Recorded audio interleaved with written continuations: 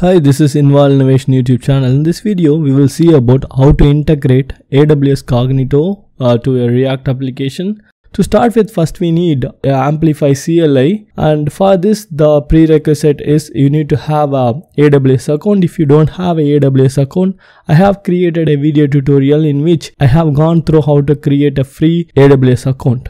With that being said, we will start with installing the AWS Amplify CLI. For this installation, you need Node.js, Node Package Manager, NPM need to be installed in your system. You need to enter the command npm install -g alias aws -amplify/cli. Here -g stands for installing this package globally. Once the AWS Amplify CLI is installed globally, then you need to configure the Amplify. So to configure Amplify, enter the command amplify configure. Once you enter the amplify configure, it will take you to the AWS login page. Here you need to log in the AWS console. I have already logged into my AWS console, so I am pressing enter in the console. Once you have logged in, you need to enter the region you want. In my case, I want to stick to US East 1. That is the closest region from where I am living. And then you need to provide the username. Here in this case, you can stick with the default name which is there in the parenthesis. I am providing my own username which is amplify-user. Once you have provided the username, it will take you to the IAM management console. Here you need to select only the programmatic access and then click next, which will take us to the permissions page. Here in this page, we need to select administrator access Amplify. Here you can create optional tags. Next, go to the add user page and then click create user. Now you will get a access key ID and then the secret access key, and this will be provided only once. If you close this screen, you will never be able to get this access key ID and then access key. So make sure you are downloading this as a CSV. We need this information to configure the AWS Amplify CLI in your local. Now we enter to continue. Here you are prompted to enter the access key ID, enter the access key ID, copy this and right click. This will paste the access key ID, and then you also need to enter the secret access key. Once you have entered the access key ID and the secret access key, it will ask you to enter a profile name. So here in this case, you can give any profile name as you wish. So in my case, I am just giving Amplify user profile. So now we are done with our AWS Amplify CLI installation, and then we have even configured that AWS Amplify to connect to our AWS account. Now we are good to start our React application where we can integrate the AWS Cognito through Amplify. So to create a skeleton React project, enter the command npx create react app followed by the project name.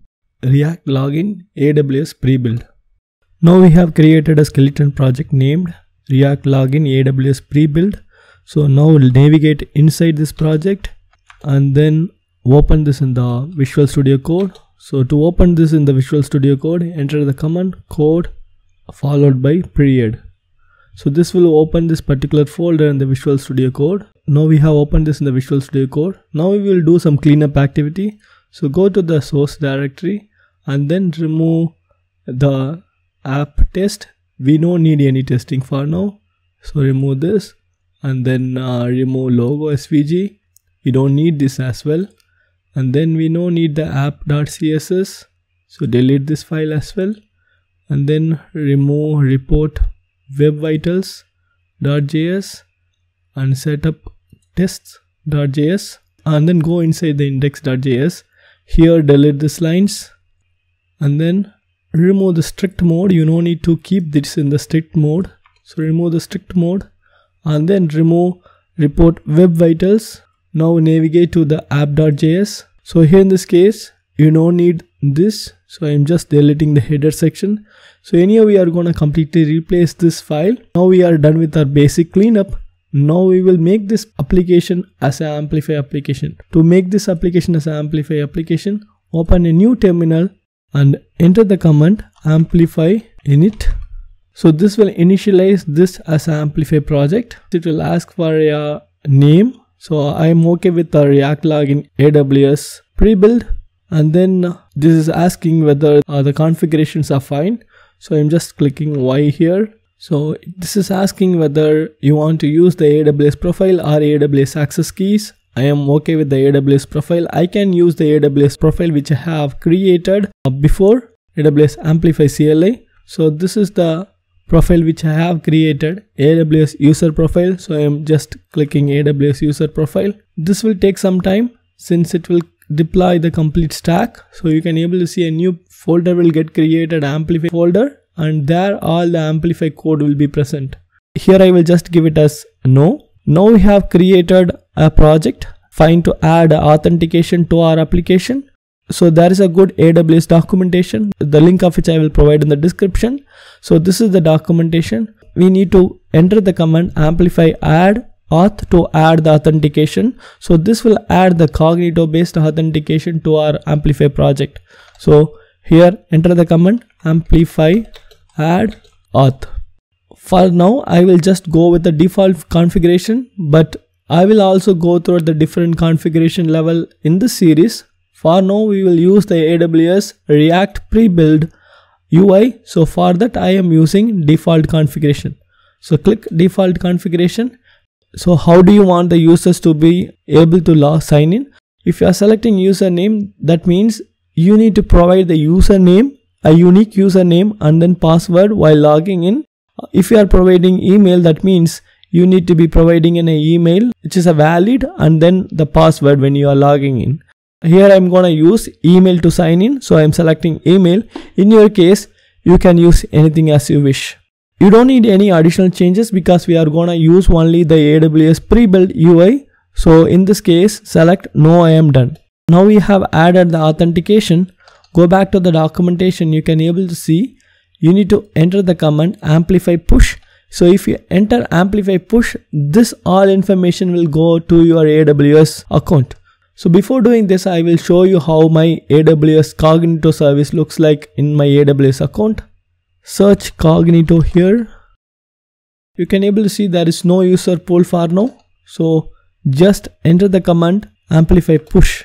This will create all the necessary services. So it is asking whether I am fine creating this resources. So enter Y. And once this is done, you can able to see the user pool got created. Now we have created the resources in the AWS account. You can able to see a new user pool got created. This is the user pool. If there is no users found, we haven't created any users. So this is the user pool which got created by the Amplify. Now go back to the link. Here you can able to find the code. Now just replace this code in the app.js. Have copied this code. Go back to app and then paste this here. So now you need to install the AWS Prebuilt UI React. So to install the AWS Prebuilt UI React, enter the command npm install AWS Amplify AWS-amplify/UI React. Copy this command and paste it here. This will install. So here you need to make sure you are installing this dependency if you are gonna use the pre-built AWS provided login and the sign up page. If you don't want to use the AWS provider login and the sign up page, then you no need to use this particular dependency. You are fine only installing the AWS Amplify. So here we are adding two different dependencies. One is AWS Amplify and then the next one is Prebuilt UI React. Now we will go through this code. Here we are using the with authenticator higher order component. There we are passing in our app component. So this is our app component. Here this app component takes two different params. One is sign out and then the next one is user. So here you will get the sign out and then the user from the higher order component. So here this app component will be wrapped inside the with authenticator. So whenever your application loads, first you will get the login page or the sign up page, and then once you have successfully logged in, then you can able to access the app. So now you also have access to the sign out function with which you can sign out, and then you also have access to the user object with which you can able to use the user details. Now we have installed the AWS Amplify and then the AWS Amplify Prebuilt UI. Now we can start this application. To start this React application, enter the command npm start. This will start the application, the port 3000. Now the application is successfully loaded. You can able to see the sign in and the create account. This is coming from the AWS Amplify UI React dependency. So we haven't coded any of the CSS or HTML. So these are all the pre-built AWS components. With authenticator higher order component starts the login screen and the sign up screen. We will create a new user. So for now we can able to see no users are there in our Cognito user pool. Now I will use the fake email because we will be also sending a auth code to the fake email. I will copy this user email and then I will enter the password. So now we have entered the password. Click create account. We have created the account. This navigates us to a different page where you need to enter the auth code. We got the auth code. Open this. Copy this and paste it here. Confirm. Now we can able to see the app.js here. So now if you modify something like welcome here in this case, so we can able to see that in our app.js. So if I refresh this, I can able to see welcome. And then the session will be persisted here. So in this case, if I open this in a separate tab also, I can able to see welcome page rather than starting with the login. And go to the application. Here you can able to see a new local storage. So this is what the AWS Cognito uses. So here you have access to your access token, refresh token. So this is how you are maintaining your session in your browser.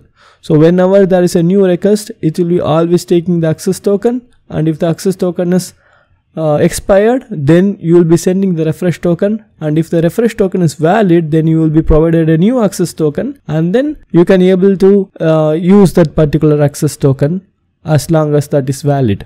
So now we will click sign out. This will sign out the user. So now you can able to see everything gone. So that means no details are there. So if you refresh again, you are again prompted to the login screen, not to the home page. That is because you don't have any information in your local storage.